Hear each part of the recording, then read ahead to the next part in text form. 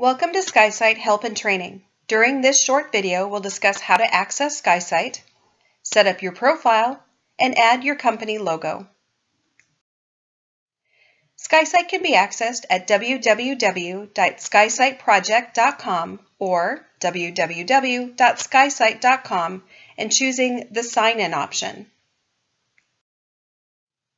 You can also go directly to the login page by going to www.skysite.com/app.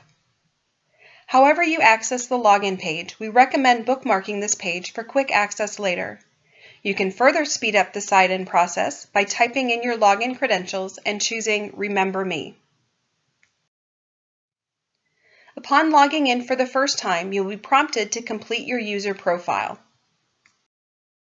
The information provided here will be utilized in any correspondence done through SKYSITE, including sending project links, sharing projects, and placing print orders. If you need to change this information later, click on the face icon in the upper left corner and click on your name. To edit your profile details, click on Edit within the My Name Card section. Make the desired adjustments and save the changes. Within the same window, you can also change your password by entering your current password, desired new password, confirming the new password, and choosing Save. A benefit of SKYSITE is the ability to add your own custom logo.